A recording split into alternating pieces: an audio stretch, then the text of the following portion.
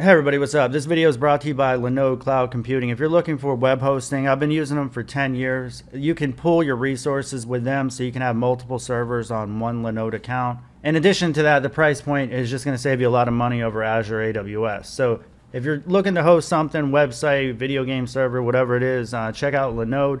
They're rated #1 as infrastructure as a service according to G2. Hey everybody, what up? All right, so in this video, I'm going to be talking about why I chose Node over .NET Core. And I said I should probably mention that I don't know why I chose to record inside here. I feel like I'm about to be executed. It seems like it. So anyway, I probably won't record in here anymore, but for this video, it's already too late. So let's go ahead and talk about Node versus .NET Core and why in 2020, roughly when I started the project, why I chose Node over .NET.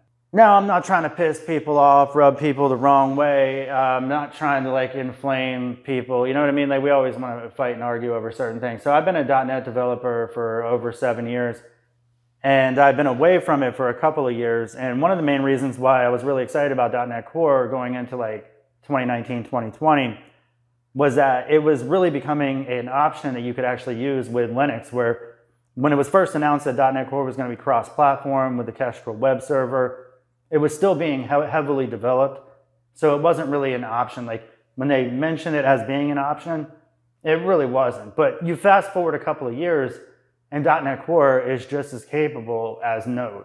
So, you know, that being said, like Node is built for the web and really the web only. Even though you can do other things with it, most people are not, whereas .NET Core, there's way more involved there. The .NET library, it's for software applications, for video games, for websites. Like you're not limited really to the web. And like I said, there's always going to be some person that's going to make the argument, well, you can make video games with Node or something like that. But it's really not feasible. Now, there's probably video game studios that are using Node, of course, like everybody else. And that's actually one of the reasons why I chose Node, is because everybody's using it. Every website has to use it. Now, really, that was one of the biggest benefits of Node, because you have all these JavaScript developers that were already out there. So really, companies are looking at, okay, can I just get my JavaScript developers to start writing back-end server-side code? And that was really the biggest selling point of Node out of the gate. And even to date, it's still probably one of the biggest selling points. So yeah, I mean, while both options are cross-platform, I do feel like Node has been cross-platform longer than .NET Core. It definitely has. And in addition to that, there's just less to learn. When I was first getting started C# development, I was doing web forms, and that is a god-awful way to actually write web applications. But in a nutshell, basically, web forms was taking the old school WinForms applications where like you drag a button in, do the click handlers, all that stuff.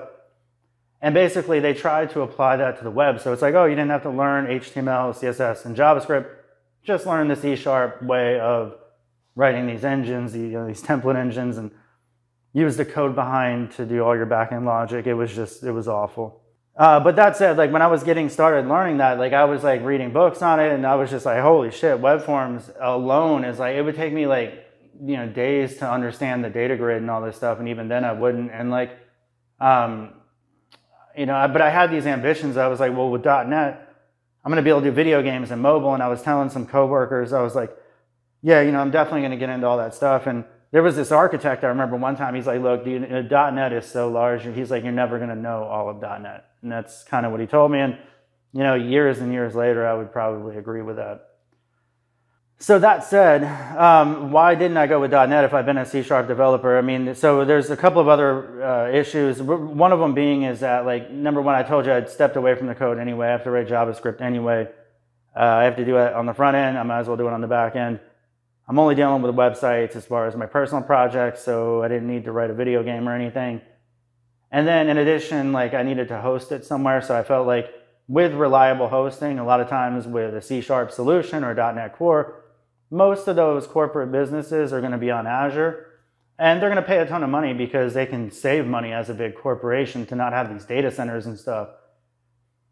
But I'm not a big corporation, and I don't really have to have like worldwide elasticity to be able to scale. And we always talk about all this scaling stuff, and like I've found after 10 years of doing this that like all the talk about scale is just for naught. It's just for naught. By the time you have a problem with scale, that's a problem you probably want to have.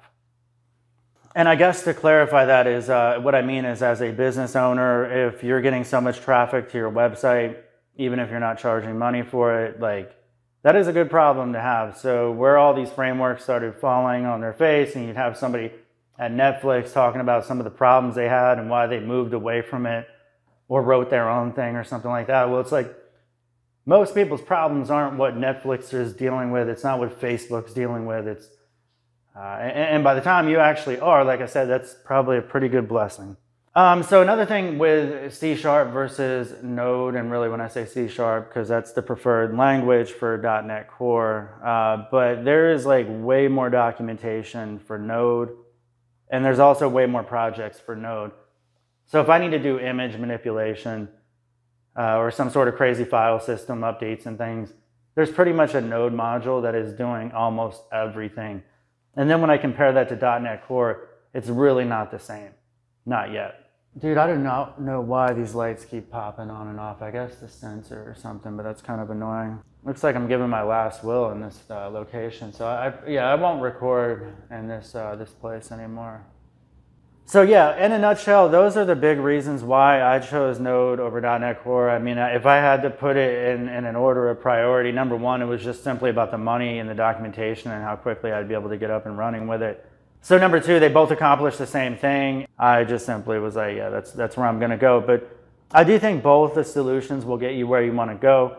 I think if I were looking for a job and there was a lot of Microsoft companies around where I was living, or where I wanted to work, I would probably have gone with .NET Core just because I'm looking for work.